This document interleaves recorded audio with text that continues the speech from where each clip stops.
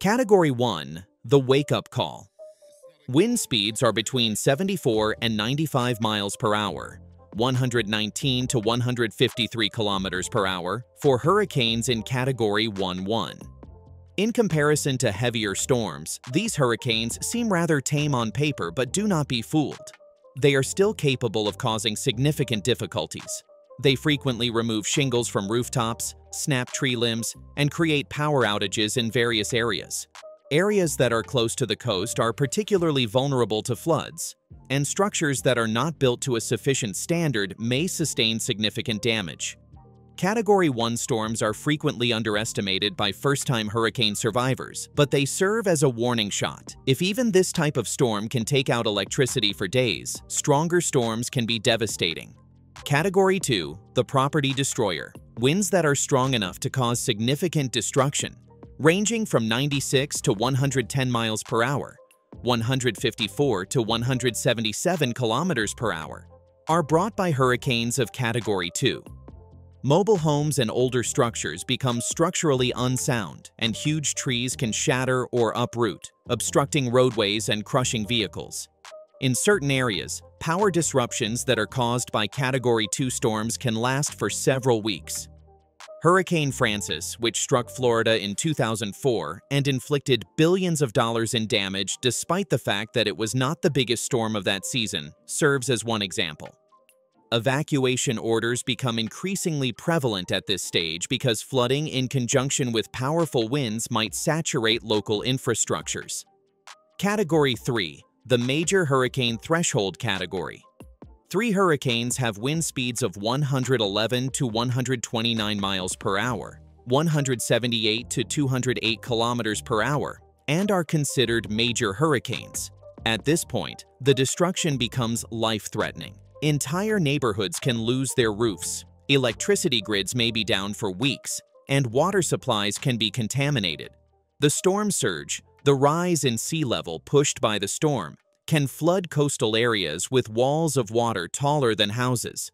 Hurricane Katrina, 2005, which devastated New Orleans, initially reached Category 3 strength at landfall, and the combination of winds and surge made it one of the most infamous natural disasters in U.S. history. Category 3 storms aren't just destructive, they're deadly. Category 4. The City Breaker.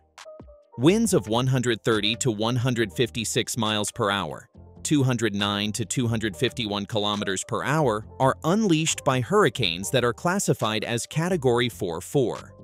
Even residences that are constructed solidly sustain significant structural damage at this stage. After the storm has passed, entire regions might take on an appearance so drastically different that they are unrecognizable.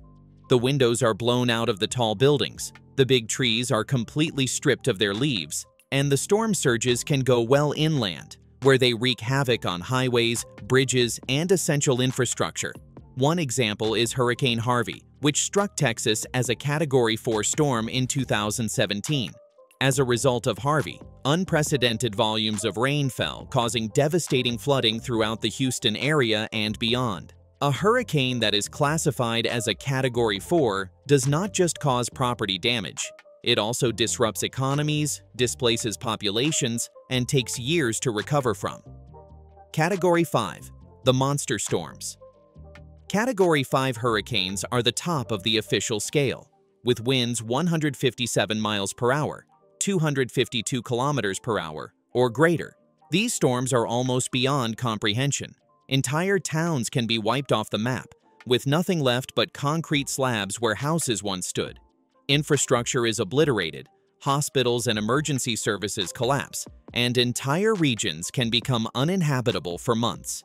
Examples include Hurricane Irma, 2017, which tore through the Caribbean, and Hurricane Dorian, 2019, which stalled over the Bahamas, leveling entire communities.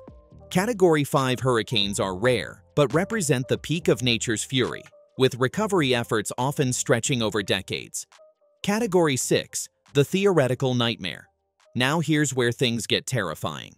Officially, the Saffir-Simpson scale stops at Category 5, But some scientists argue that with climate change and rising ocean temperatures, we may soon face storms powerful enough to justify a new category. A hypothetical Category 6 hurricane would have sustained winds above 190 or even 200 miles per hour, 305 plus kilometers per hour. At this strength, survival in the direct path of the storm becomes nearly impossible. Concrete structures could fail, skyscrapers could lose stability, and entire coastlines could be redrawn. While we haven't officially seen one yet, Hurricane Patricia, 2015, in the Pacific reached sustained winds of 215 miles per hour, making it the closest candidate for a Category 6 in recorded history. It's a sobering reminder that the line between science fiction and reality is getting thinner every year. Category 7, the Mega Hurricane. A Category 7 hurricane is not officially recognized, but it represents the growing fear of storms far stronger than the world has ever faced. Scientists theorize that a storm of this level would have sustained winds over 200 miles per hour, 322 kilometers per hour, capable of erasing entire coastal towns from the map. Skyscrapers would sway, glass would shatter across city skylines, and massive storm surges would push seawater miles inland. At this point, no structure designed under current building codes could withstand such forces. A Category 7 hurricane would also carry unprecedented rainfall, leading to inland flooding that could rival the destruction at the coasts. Thankfully, humanity has never witnessed this, but rising ocean temperatures raise serious concerns that it could become possible in the future. Category 8, the Superstorm. A Category 8 hurricane is the absolute worst-case scenario. A storm so powerful it feels more like a natural apocalypse than weather. With sustained winds above 250 miles per hour, 402 kilometers per hour, it would be stronger than most tornadoes but spread across hundreds of miles. Entire regions could become uninhabitable for weeks, if not months, after such a storm. Imagine entire power grids destroyed, airports leveled, and communication systems wiped out. The storm surge from a Category 8 hurricane would not just flood coastal areas but could permanently alter coastlines, swallowing parts of cities and farmland under the sea. While this category is purely hypothetical, it highlights how dangerous unchecked climate change could be, as warmer oceans feed storms to levels once thought impossible. Category 9, the Hypercane. A Category 9 hurricane would push the boundaries of anything humanity could ever prepare for. With sustained winds over 300 miles per hour, 482 kilometers per hour, this storm would behave more like a continent-wide tornado than a hurricane. High-rise buildings would not just lose windows, they could crumble entirely. Bridges, highways, and even reinforced bunkers would be at risk of collapse. A Category 9 hurricane could spawn storm surges tall enough to swallow entire coastal cities and produce rainfall so intense that rivers would rise by dozens of feet in mere hours. In this scenario, millions would be displaced, and recovery could take decades, not years. It's the kind of storm that would change history and geography forever. Category 10, the Doomsday Hurricane. A Category 10 hurricane is nothing short of a planet-changing event. Imagine sustained winds beyond 350 miles per hour, 563 kilometers per hour, with gusts that exceed anything ever measured in human history.